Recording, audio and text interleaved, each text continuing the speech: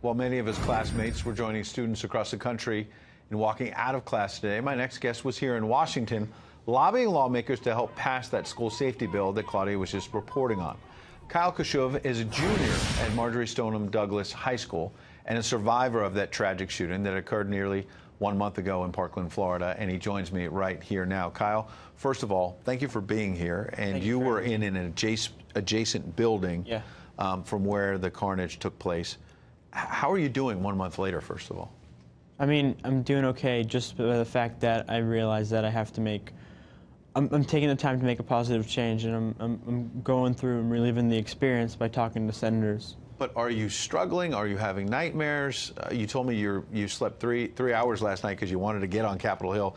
You're living on Dr. Pepper and Monster energy drinks right now. I hope I'm not revealing something to your parents I shouldn't have, but in all seriousness, how are you doing personally beyond the lobbying? Well, I'm very tired, but I realize the importance of what I'm doing, and that's why I'm doing it, and that's why I'm taking, that's why I'm willing to take the time and put myself through, such little amount of sleep in order to make sure that the gun control, the Stop School Act gets passed. So you mentioned gun control. A lot of your fellow students are pushing for gun control. You don't believe that's the answer. Why?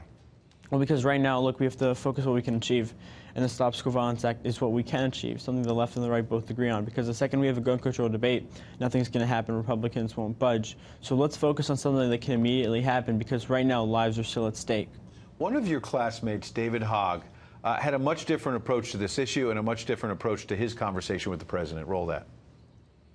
I actually hung up on the White House the other day. They actually called me the day before the listening session and asked if we were going to come, and I said, I'm not coming because we expect President Trump to come to the CNN town hall, which he never declined the invitation from. I ended on this message with them. I said, President Trump, we don't need to listen to President Trump. President Trump needs to listen to the screams of the children and the screams of this nation. You actually went into the Oval Office with First Lady Melania Trump, as well as with President Trump. How did you find him compared to the media caricature of him? He's very different than he's represented in the media. He's very warm and outgoing, and that's not represented in the media at all. He's somewhat represented as a distant figure, and that's not true. So if you don't believe gun control is the answer, you were supportive of this House bill, but surely you don't believe that the $50 billion is enough, right? It's going to help train teachers. It might provide some metal detectors, but to deal with this nationwide crisis, more has to be done. If not gun control, what are you supportive of? It's $50 million. $50 million, I'm sorry. Every year for 10 years. Yeah. And I think that the thing is that gun control, the issue with Parkland, what happened was the issue wasn't gun control. The issue was the Broward Sheriff's Office and the FBI failed on so many different levels. And we have to find a way to solve this problem, because when we represent guns as the issue, they're not the issue, that's counterproductive to the discussion. So what the Act does is it registers that we have an issue with societal issues at our school, and we have to be able to find kids who are mentally unstable before they act out. And this has already been working very, very effectively in Utah. And as a last thing, it deals with mental health, this legislation, but also quickly the issue of arming teachers. You're 16 years old. What do you think of that? The Act does not register. I know this doesn't, but what do you think of it? Well, like I said this before, I think that the issue with arming teachers is very simple. We don't have the funding for actual education, and that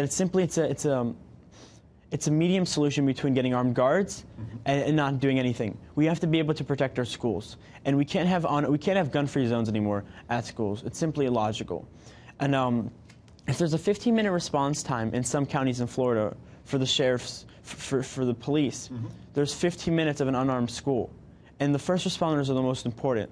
And what the Marshall Program does, which is it allows teachers and staff to have guns at school, it allows them to be those first responders. It simply gives them the opportunity.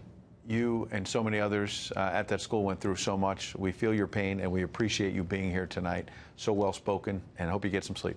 Thank you. Thanks.